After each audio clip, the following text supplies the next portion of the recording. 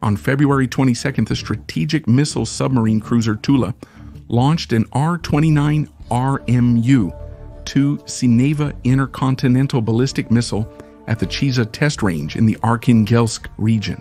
This event would have gone unnoticed, but it is known that the launch was necessary as part of the tests for the S-500 Prometey anti-aircraft missile system, which passed a very important test.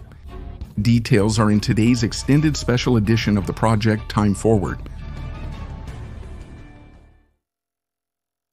Last week, the nuclear submarine Tula fired an intercontinental ballistic missile, Sineva, with hypersonic warheads at the Chiza test range in the Arkhangelsk region.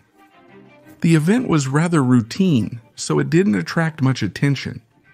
But yesterday, it became known that this launch enabled the successful conduct of a military technical experiment to test the S-500 Prometey anti-aircraft missile system. As a result, it was possible to confirm the S-500's ability to shoot down hypersonic targets, including advanced ones. It should be clarified here that the S-500 has previously shot down hypersonic targets, and the S-400 is also capable of this. But hypersonic missiles can be different, and the point is that by intercepting Sineva, Prometey completed the testing cycle and confirmed its ability to counter, among other things, intercontinental weapons. Compared to the S-400, Prometey detects hypersonic targets earlier, destroys them at greater distances and altitudes, and does it more efficiently. However, this does not diminish the importance of the S-400, since the systems complement each other. Intercepting hypersonic targets, considering our adversary's lag in this area, might seem like an excessive function. But sooner or later, the Americans will catch up, and we need to prepare to counter future threats in advance. The S-500 is designed to protect specific regions, major cities, industrial facilities, and priority strategic targets, thanks to the fact that it is mounted on the BAS 69096 tractor base. It can be quickly deployed to any location.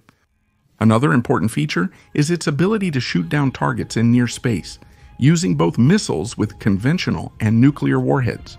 And considering that the old international agreements prohibiting the deployment of weapons of mass destruction in orbit are falling apart, I think this is a very far-sighted move. It is known that serial production of the S-500 has already been launched.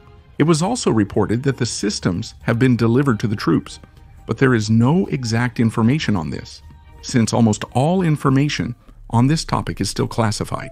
In any case, the successful interception of an intercontinental hypersonic target is an important milestone, not only in the history of missile defense, but also a significant event in the world of engineering. It's gratifying that it belongs to us. This coming Sunday on the Vremya Vpeerd channel, we will continue the topic and discuss exactly what Russia is planning to launch into space and why this has so alarmed the Americans, who claim that we intend to send a mysterious weapon into orbit. Subscribe so you don't miss new episodes.